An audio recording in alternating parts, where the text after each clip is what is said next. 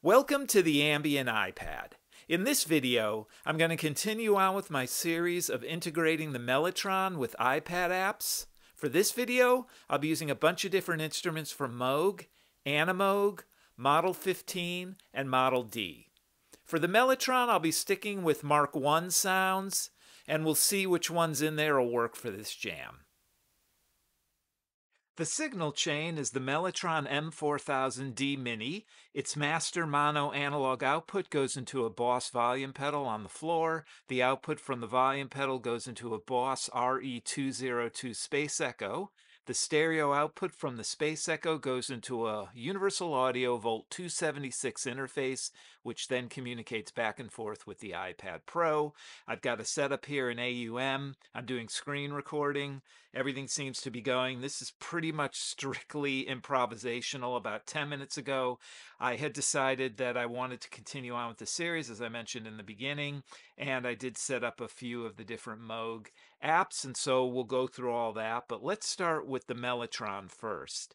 I am actually, instead of using the Space Echo as a looper, which I've done a lot of, sound-on-sound looper, I do have Gauss set up.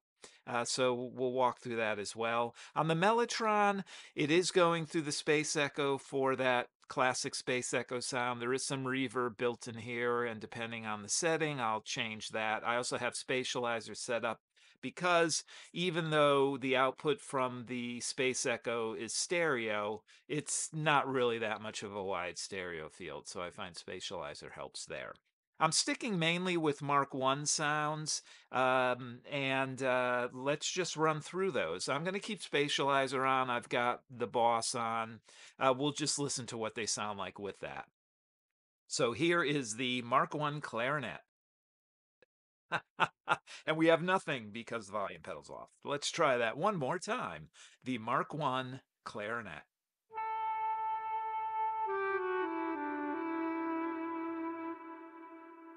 So there you go with the Space Echo. Might as well turn it off.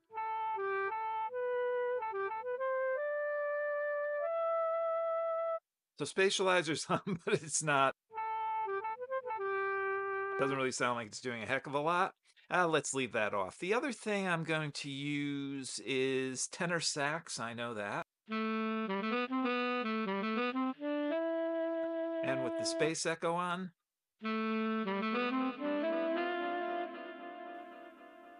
Now I'm not tapping this to meet the tempo of what I have set up in AUM, which is actually 65 beats per minute. The BPM is really low, even though it's not going to sound that low.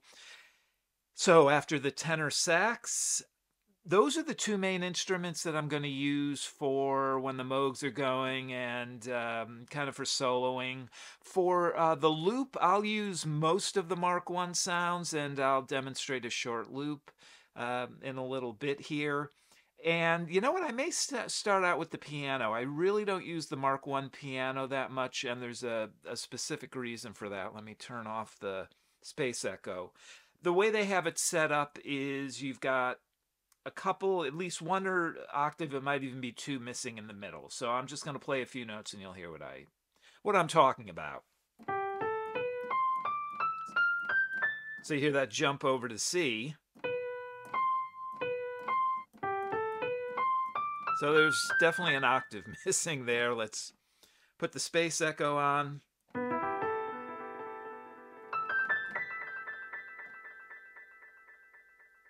So the Mark I is the most crunchiest of pianos on the Mellotron, but I like it anyways. That's the Mellotron.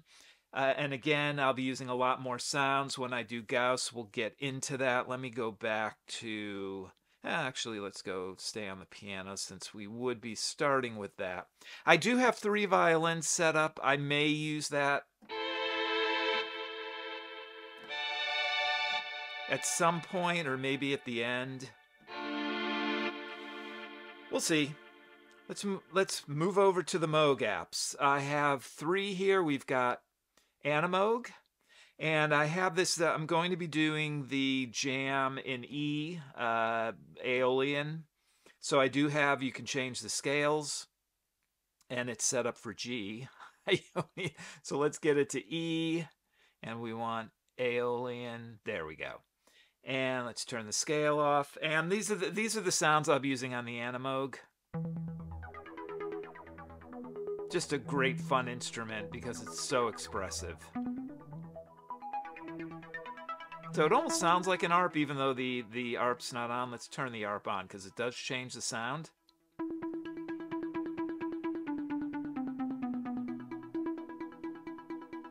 And then I'll probably use the hold at some points to kind of keep that going. Let's turn that off. I've got model 15 here. I have a sequence set up in Fugue Machine that is going to trigger both the Model 15 and the Model D, the Mini Moog.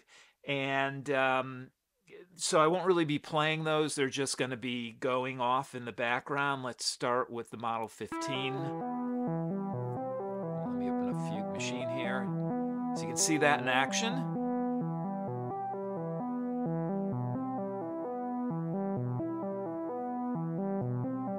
And then we would add in Model 15, and then I would just add in the Model D.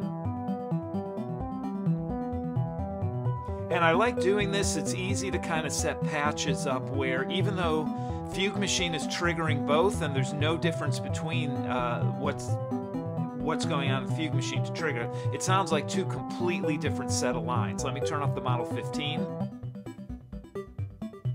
It's just the way the patches are.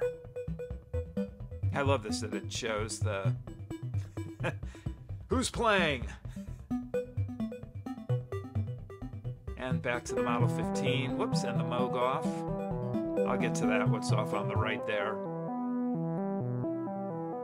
Add it back in. And then if we do the Animoog, let's put the hold on.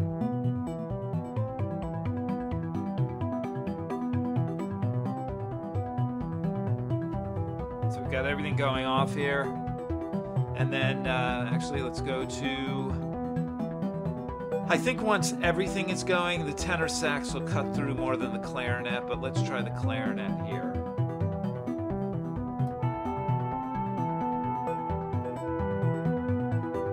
Everything's really loud. Probably, no. So yeah, I will not be using the clarinet during this portion. Let's move over to the tenor sax, which is what I will use.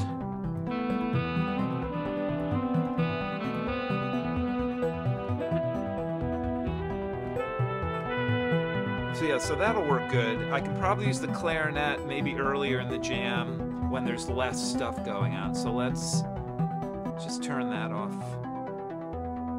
Actually, turn Animoog off too.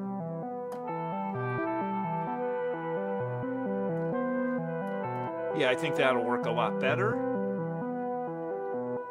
Let's get these going again, or just, I do, if you notice down here, most everything is going to bus A except the Mellotron. What I have on bus A is rack reverb from AudioKit, just to have a little reverb. I did try it without, and actually I can just turn the reverb off. Just adds a little more. You can tell on headphones. But it's set pretty low. And then I will do some Gauss. Let me do a quick Gauss loop so you can hear. I'll keep both those things. Yeah, let's add the Animoog in as well. All right, so this will take a second. Let's get recording going here.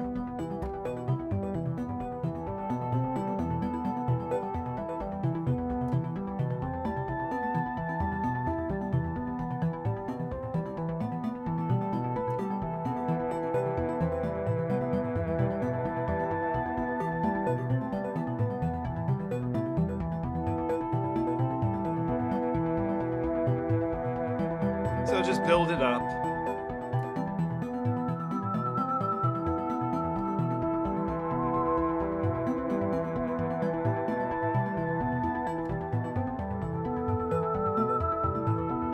I mean, I've done hundreds of these on videos, so there's just so much you can do. And regardless that I really like using the space echo as a sound-on-sound looper, Gauss is great. The only thing I don't like about it that I've mentioned a lot, and I have communicated with the developer, and unfortunately it's kind of part of the way the app is written, is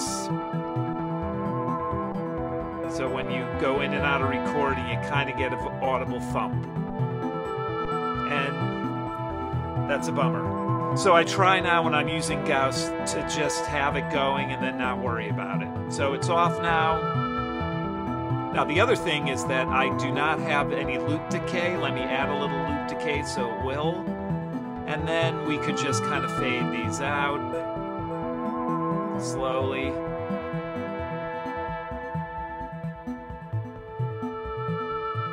In the jam, I would fade them out a lot more slowly. I have no preconceived structure here. I'm kind of making up the structure as I'm explaining it and trying to remember it. So now we have just Gauss going with a bunch of the Mark I sounds. Maybe let's add in the violin now. Let me change this a little more on the intensity. Probably don't need much reverb. Let's hear what we've got.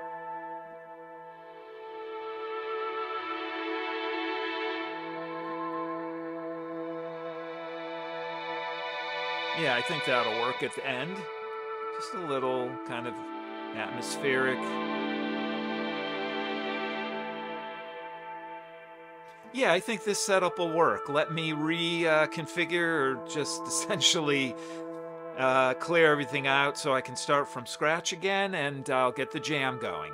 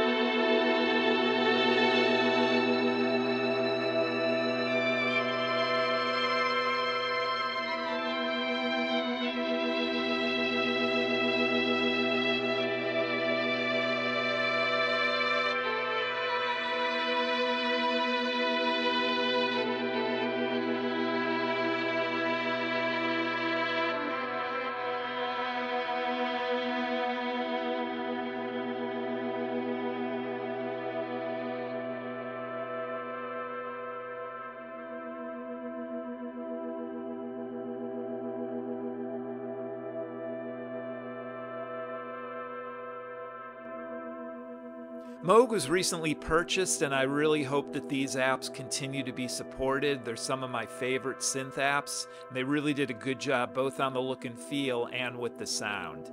Of course, Moog and the company that bought them say nothing's going to change. It's going to be better for customers, but that will remain to be seen. And if history is a lesson, some things will change dramatically. And on the name Moog, I attended a talk by Robert Moog years ago, and he actually did discuss his name. He said it can be pronounced either way, Moog or Moog, and he said half his family goes one way, half goes the other, but he and his wife decided early on that they were going to stick with Moog, so that's what I do. Thanks for watching, thanks for listening, and good luck with your own music.